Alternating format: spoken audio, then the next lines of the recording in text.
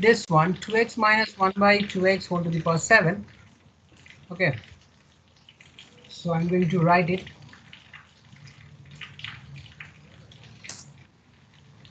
2x minus 1 by 2x whole to the power 7.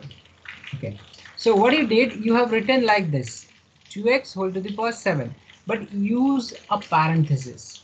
Once you parenthesis, that means it is 2 to the power 7 x to the power 7. If you don't use parenthesis, it will be only x to the power 7. Yeah. Okay, so now 7c1 2x whole to the power 6 and minus 1 by 2x whole to the power 1.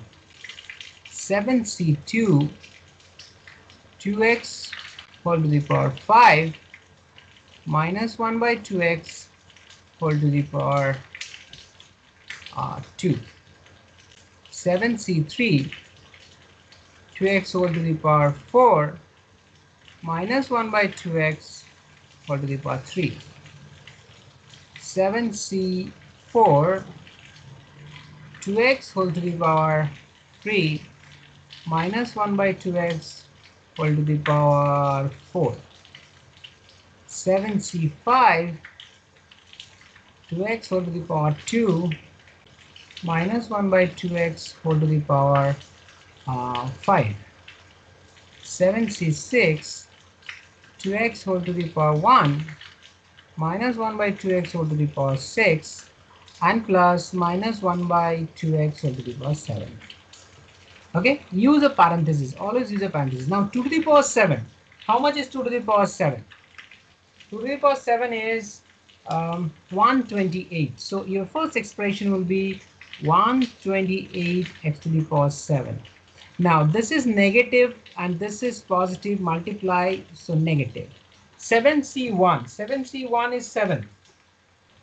So Yeah. now 7, but we have 2 to the power 6 as well.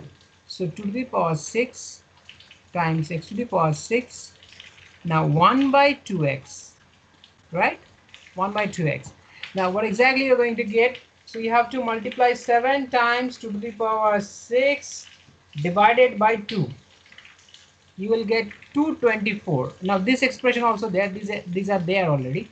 I'm just writing the expression. So 128 x to the power 7 minus 224. This is x to the power 6 and this is x, so it is going to be x to the power 5. Yeah. Right? Now if I'm going to solve the second expression, just look at that.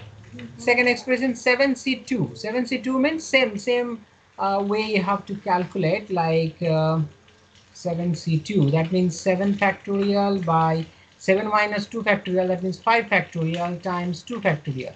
So if you do 7c2, you are going to get 21. Okay, so Yeah. you will write over here 21 times 2 to the power 5 x to the power 5 1 by 2 square and x square. Next value it is coming. Okay, now what you have to do, so 21 times 2 to the power 5, whatever answer you will get, you have to divide by 2 square. Am I right? Yeah. So it is coming 168. 168, yes. 168, and this is x to the power 5 and this is x square. So if you simplify, you are going to get x to the power 3. Yeah. Am I clear? Yeah. Similarly, like 7c3. So instead of 7c2, you have to make 7c3 and find the calculation. So 7c3 will give you 35.